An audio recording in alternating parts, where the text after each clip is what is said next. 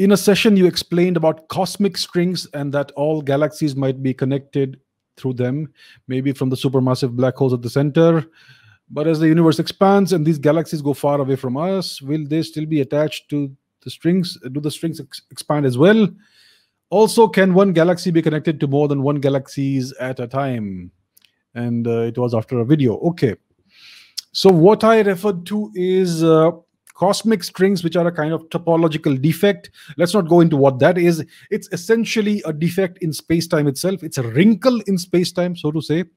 So according to string theory, these cosmic strings, topological defects, could have been created in enormous quantities in the very initial moments after the Big Bang.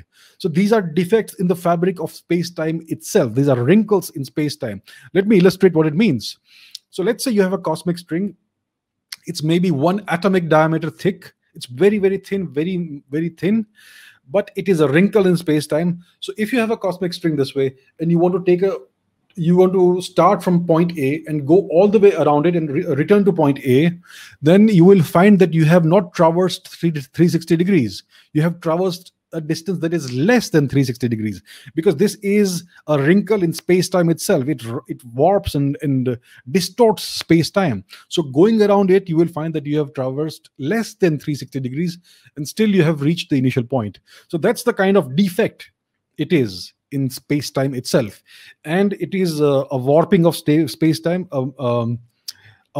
a wrinkle, and these effects also cause gravitation, because gravitation is the curvature of space-time. So cosmic strings are massive.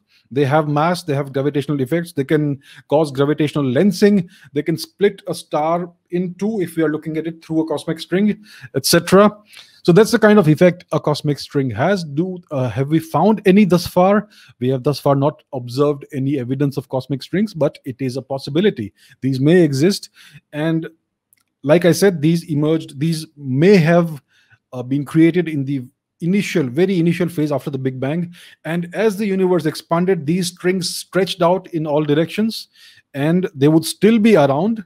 So these cosmic strings would probably be longer than the radius or diameter of the observable universe. It's possible, yes. And these are very tightly stretched strings. They are vibrating and causing gravitational effects if they exist. So that's what a cosmic string is. Now, what's believed by some people is that cosmic strings could basically be at the center of wormholes. So every cosmic string would have a wormhole around it, and these wormholes would remain open because of the presence of the cosmic string within. Typically, a wormhole is something that snaps shut because of the way space-time is. Space-time wants a wormhole, if it can be created, to immediately snap shut and pinch off.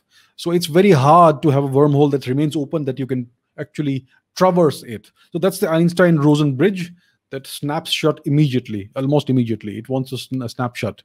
So the main problem with wormholes is to create a traversable wormhole.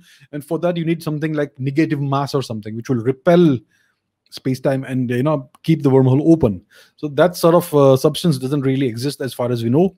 But a solution could be these ancient topological defects called cosmic strings. Those could keep wormholes open. Now, the other thing is that some physicists believe that these supermassive black holes that are at the center of most galaxies, these could actually possibly be wormholes, portals to another dimension or to another region, not to another dimension, but to another region in space-time, maybe a far-off region.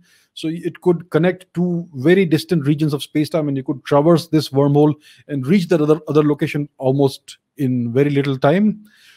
And if there are cosmic strings that are threaded through these wormholes, then maybe that's what keeps them open. So this is all hypothetical. We have no evidence of it, but theoretical physics does allow this sort of an eventuality.